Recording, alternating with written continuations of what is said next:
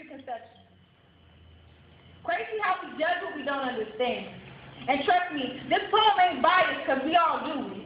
You know that girl with the short shirts and the cut shirts with the off her new belly ring. I mean, she's obviously old. Everybody knows.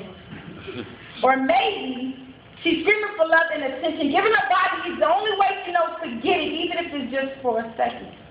Or this nigga's a fag. This is the way he dresses and moves his hands. As if that makes him gay or any less of a man. Or my favorite, they always loud and got something to say, overly aggressive over the smallest of things, but honestly, you would too. If you were stripping your name, shifting, confined to change, I mean, I'm just saying. Now, how many times have we passed and said no to that man asking for change? Comforting our own conscience like, he's just gonna smoke and drink it away. Not knowing that everybody he had thought the same thing, which is exactly why he ain't ate for 3 days.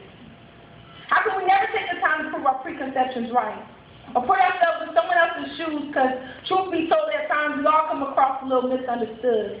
Begging for a little compassion and understanding.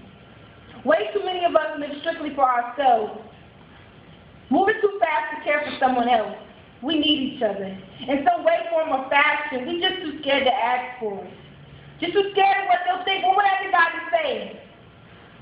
We all have our own preconceptions, this is true. But when you treat somebody differently without any proof, the judgment is on you.